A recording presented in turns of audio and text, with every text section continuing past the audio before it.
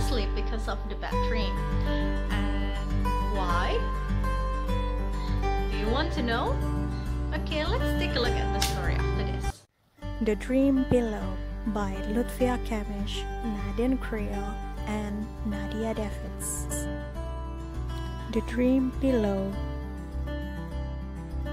When the stars are out and the moon swings in the sky and the light in my room is low, things are different.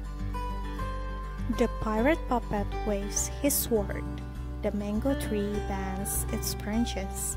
Even my teddy becomes a different sort of bear. I keep very still in my cave of blankets, or I call, "Mama! Daddy!" or I jump into their bed. I tell Mama about the pirate, the tree, and the bear. You had a really bad dream. What's a dream? When we sleep, we think about our day, but everything gets mixed up. It feels real, but it's not real. But it is real.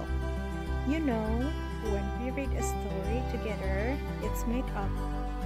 But we laugh or get scared or excited, right? So, a dream is the same. You mean a dream is a story? Yes, but it happens at night. You put your head on the pillow, you fall asleep, and then the story happens. So, a dream is a story you find in your pillow? Yes, my dear. Can I put the stories in my pillow? You can. How?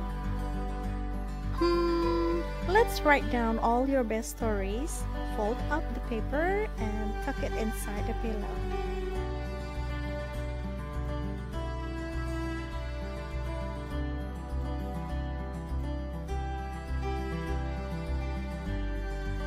When the stars are out and the moon swings in the sky and the light in my room is low, things are different.